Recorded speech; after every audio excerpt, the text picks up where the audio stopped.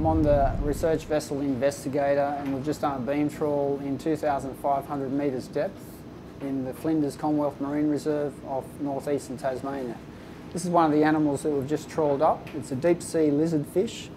Scientific name Bathysaurus ferox, basically just means fierce deep sea lizard.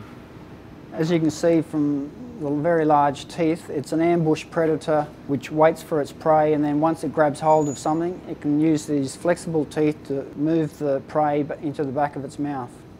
It's a synchronous hermaphrodite, which means it has functional male and female reproductive organs, and it also has a long lateral line which can be used in sensing the prey, and the long pelvic fin rays also help to detect what's in the water around it.